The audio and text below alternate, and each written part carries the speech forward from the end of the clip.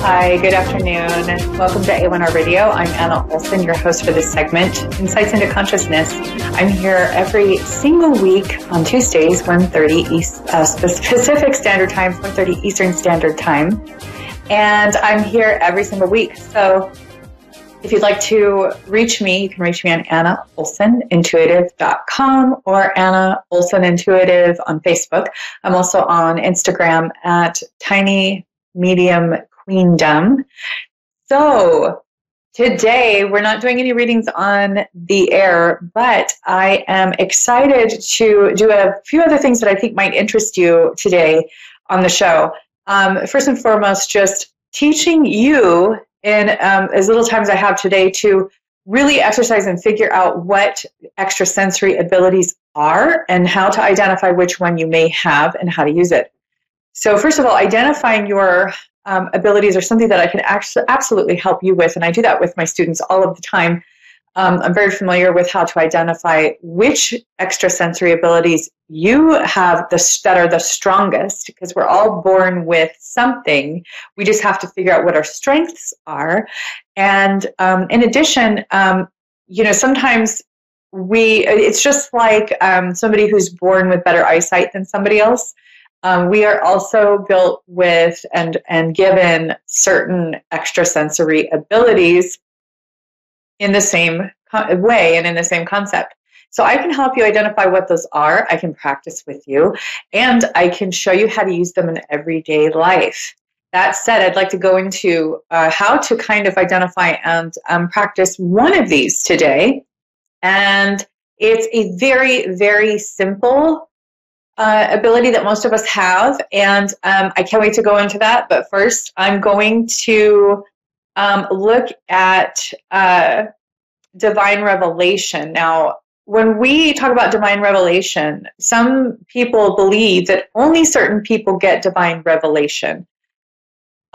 This can be true because some people are much more in tune or they have a special calling. But I want to look at the fact that we can all practice getting divine revelation. And as a matter of fact, I think that if somebody tries to tell you that you are not capable of divine revelation, that you need to look twice and to really educate yourself on why would only one person get revelation but nobody else would. Now keep that thought and try to imagine how maybe somebody might want to control a populace or gain control over other people. So just keep that in mind. And I'd also like to go into the fact that this week I'm going to be doing a live stream, and I'm going to be doing a presentation on Facebook and Instagram. I'm going to go live and read people who log on or who ask for a reading, and that will be totally free. So I wanted to give that to my viewers just as a gift for, this getting through this pandemic with me and all of us doing this together as a higher consciousness, a united consciousness, and just to offer that to my watchers and my viewers, and to be able to also teach you a little more about your extrasensory abilities later on this week. I also wanted to include that you can watch this show on Facebook. It's on iHeartRadio. It's on Google Play. It is on Apple. It's all over the place. You can even see it on YouTube. There's always a way to figure out how to watch this show. You just Google it, and the website, even at askoneradio.com, will give you all of the places where you can watch the show. The easiest place is just on Facebook. I always make these videos public, and they're all on A1R. So you can always access any of these shows that way. My show specifically, again, is Insights into Consciousness, A1R, Anna Olsen Intuitive. I wanted to go into how we can listen to others and also contribute ourselves. So collectively, when you're in, like, let's say a group, or you're on a team at work, or you're doing a volunteer project or something like that, everybody has a role to play in that project, okay? So they all have their input, and everyone has their own unique talents and gifts. So I want to kind of one up that, like bring that to the next level. And let's look at synchronicity, revelatory synchronicities. Let's look at how people read. Let's look at how people get divine revelation. First of all, you need to be on that higher frequency of love and above, and all the good, feel good vibes and energy where, you just feel so good and peaceful. And that's where you want to be first before you get any sort of divine revelation. And you can always first ask for it. So whatever your deity, whatever, if you're Christian or whatever it is, if you just want to ask the universe, how are you define that? You ask for it first. And I want to reiterate that, yes, readers are incredible, especially one-on-one, to read your energy and maybe do medium readings. And I know that I have been able to offer a lot of people quite a bit of healing and relief and insight this way. But I also want to introduce the fact that many of us readers get together, we meet regularly, we are friends, we tend to really kind of find each other later in life. And what's really interesting to me is that we talk to each other. We ask each other, what are you feeling lately? What's on your radar? How are things going for you? And what are you getting? Are you anxious lately? Do you feel the state of the world? How's your family? We go through all of this information with each other and we bounce it off each other. The reason why we do this is called mirroring. And the reason why this is very beneficial is because the power of consciousness and thought and revelation is much stronger in groups or in circles. When you have more than just one person, it's always better because you're going to amplify that frequency of consciousness and revelation. So the more people you have that are included in a group, kind of like at work or something like that, working on a project, it's similar where we all get together. We're all focusing on one thing, and we all offer what we get with our own unique talents and gifts. Some readers may get, something from the angel realm. Another one might get something from the realm of, just basically like higher consciousness or whatever that may be. And as you put it all together into a kind of like a pot, like you're making a beautiful recipe together, you start to add a little more here and there and start to realize that you're all getting the same information and message, but you're putting your own unique twist on it as, your own person with your own unique talents and personality. And it's really amazing to see this happen. So I wanted to look at how we can come together, mirror each other, and to really communicate about what we're getting, about the world events, about another person. If a group of intuitives does a reading on one person, you can only imagine the amazing power and message that comes through. I've been part of that, and it is a beautiful thing. So I just want to remind everyone, I want to remind you that it's a good time now to really reach your fellow intuitives, your fellow people, even if it's just like exchanging gifts of love or talents of love, like exchanging, service or coming together and, going outside if you're worried about quarantining, and just like having a soda, like a pop or, whatever, and just talking and coming together, making sure that you're not alone and that you're connecting with others. It's good for us to get revelation from others, and it's good for us to share a revelation to see if that's the same that other people are thinking. And I've noticed 100% of the time that whatever I'm getting, other people are feeling in a way as well, or they listen to me and they realize that, oh, that's actually resonating in a lot of truth for me. So what we tend to do in these circumstances is we're checking in with others to see if that's something that they can align with, or that if their feedback is that that's accurate. And the other part of it is that we are really just offering our information to add to what they're getting. So collectively, it can be very, very powerful. So I've made some notes today. I am super excited, you guys, because the next few weeks, we know that tomorrow is going to be the inauguration of the next president of the United States, and it's going to be like at 9 a.m. I'm really moved lately with what I'm feeling about this, because I do feel like there's a lot of energy going on here. I feel like it's going to get very messy in some ways. It's going to feel a little scary. There's going to be some mind-blowing things happening in the next few weeks politically and with the state of this, with the United States. And I really feel like that is always going to have a worldwide globalized effect. We are going to have to move into a new economy. We know that there are things like cryptocurrency and things like that that are already going to be introduced because there are many financial higher-ups that have been forecasting this entire thing for years. This is not new to many people.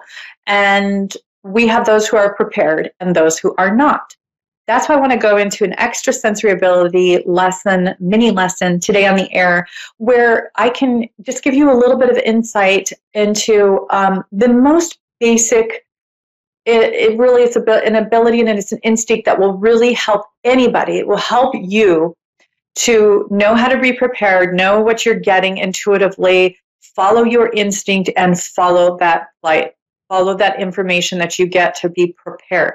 So my main concern is that you're prepared and that you know now and in the future what you need to do to take care of yourself and your family and those you love.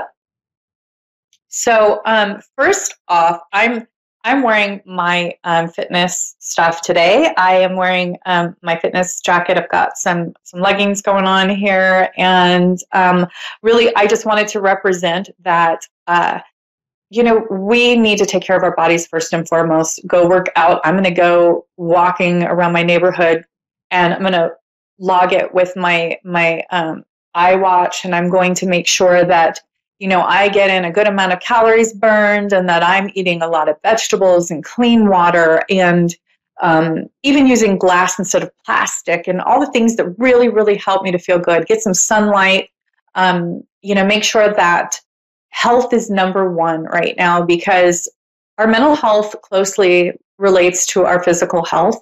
And being out in nature, being connected with plants, with our animals, with the sunlight, fresh air, again, just being outside and moving, getting the oxygen to the brain, oxygenating the brain, that's going to be first and foremost, eating really well. And meditation. If you can meditate, there are some really wonderful apps that they have where they have many free meditations. There are many practitioners that even offer free meditations. Find them, find your favorite, save it, and use it.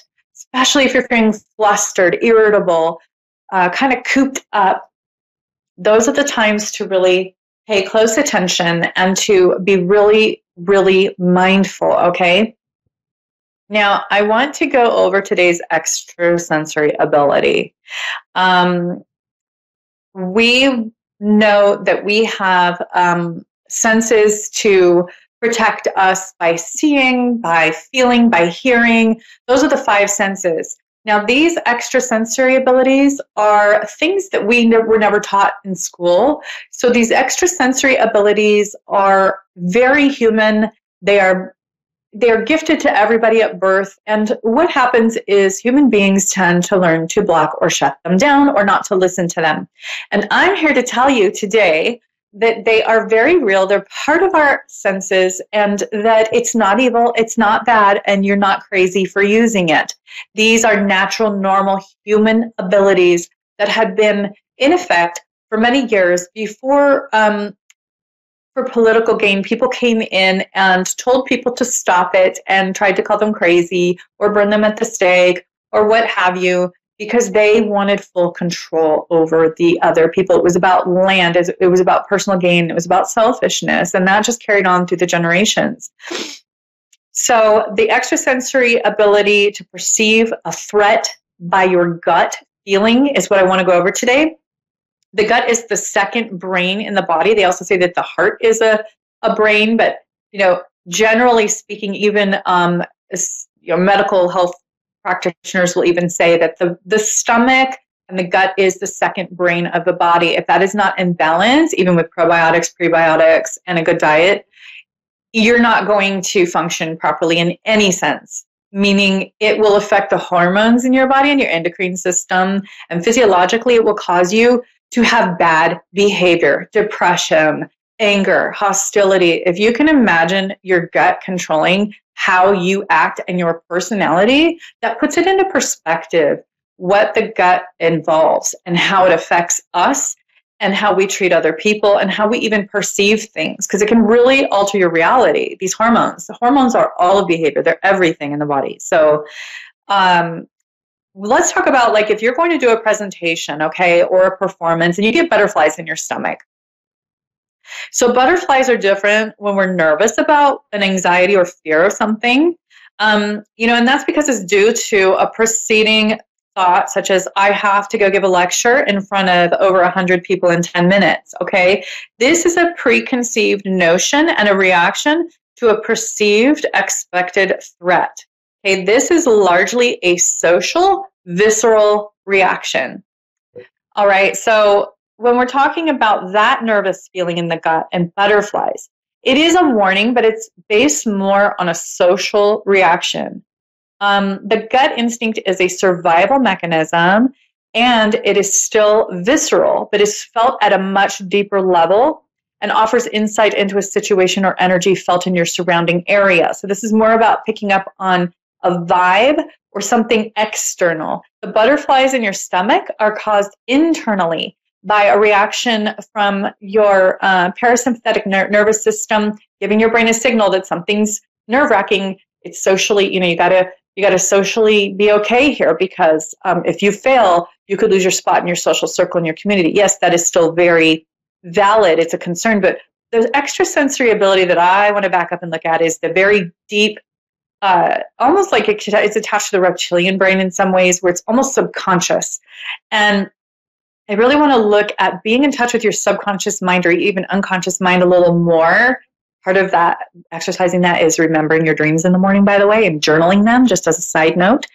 And some people call it like a vibe, or the hairs on the back of their neck standing up. There's different ways people kind of perceive this physically or mentally, emotionally. It also kind of depends on, if you've ever been in a traumatized situation before, and you may be a little hyper alert now because of past trauma. So that is something you have to figure in too. But this reaction takes less preparation or mental chatter to produce. And it oftentimes is met with the opposite mental social reaction when the surrounding of social, like the socially perceived safety is in place, such as, I'm sure it's fine, I don't have a reason to be reacting this way. You start to have all of these little conversations in the back of your head. So this opposite of what you're feeling starts coming into your mind, where you start to say, I'm fine, because you're starting to feel this really deep anxiety. And we've been taught to say things like, or I'm sure, I'm just being paranoid. So it's strange how most of us have been trained to discount this deeper, more accurate, and very needed gut instinct for social reasons. Okay, so I believe this training originated from the people who led masses and taught them to discount their gut reactions to control them. And these anti-instinct social cues were passed down through generations, unfortunately, in schools, churches, religions, and workplaces, and ultimately homes and families. So you think about who would most benefit from teaching the concept of ignoring your innate and most primal protective instincts. Stop and think about this. Who originally may have taught your ancestors or those people in your community to ignore their gut instinct? Okay, that is really dangerous. We need this gut instinct. So it would be a predator. A predator wants you to ignore your gut instinct, or the part of you that tells you that for your safety, you need to be on alert because something's wrong. This could be in a relationship. This could be when you're going on a hike or for a run. It could be when you're in a dark parking lot or an alleyway and you're just trying to get to your car. Okay, these are when you can be prey for a predator, and you can also be a target for those who are very selfish and self-centered or have no empathy. So controllers, manipulators, sociopaths, narcissists, psychopaths, these are the types of personalities and people who are the very low, like small percentage of society that want to control the masses. And what they do is they have prepped people for centuries to ignore their gut instinct, to not listen to themselves or the people who have their best interests at heart. They want you to be a target. They want to control you. They do not want to see you have a voice of your own. They do not want you to have this block lifted off of your gut instinct to survive and to be in the higher up, to be above them, to be able to control your own environment rather than them control you. Okay, so acknowledging and identifying this initial social training is key to beginning to learn to use your abilities accurately. Okay, because there's no point in trying to practice using something before changing or releasing a block put in place to doubt your instinct or to ignore it in the first place. Okay, so we really have to work on our blocks and why we haven't been using our innate, natural human extrasensory abilities. I know that some people would even beg to differ. They shouldn't be called extrasensory abilities. I just call them that because that's what registers with most people as psychic abilities or these powers. These were originally born and innate in all human beings, and they were blocked because of social conditioning. Okay, so it's really important that you unblock this stuff so that you can understand what, okay, first of all, understand why it was put there in the first place. And the first step to using your extrasensory abilities is to identify the blocks on them first and where the blocks came from. So you need to be prepared. We all need to be prepared. These abilities are needed with like all we will be experiencing in the upcoming weeks and months with the inauguration, with things that are going to be happening in the media, with things that are going to be happening in our communities and everything else. So we need to be able to identify what we are feeling, what we need in the moment, what our family needs. We need to go with our gut instincts. Don't discount it as, oh, I'm probably being paranoid, or I'm jumping to conclusions. You know, psychic is such a generic word for it at times because there are all these great abilities. There are upwards of 12 abilities that people can possess and do possess naturally that you can utilize on your own. So when we're talking about a gut instinct, we are talking about when you are walking, you know, in that dark parking lot and you get a gut instinct that something's wrong, there's a threat in your environment. How would you know where to look? How would you know what direction it's coming from if this is just your imagination? I mean, it's very science-based. We humans are very, very prone to really tuning into these vibes naturally. This is who we are. This is how we operate. And it's important that we do not discount that because this is what we're going to need to go on in the next few weeks and the next months. We're having a pandemic. We are definitely needing our abilities, whatever those may be, to function, to protect ourselves and our families, to get our own divine revelation. Praying is good for that. Meditation, taking good care of our bodies. Let's oust the alcohol, you guys. We don't need more alcohol right now. We don't need any mind-altering drugs right now. This is the time to be present. This is the time to be completely aware, to be conscious, and to be in the present moment. So it's good to realize and recognize that. I have to come back to my screen.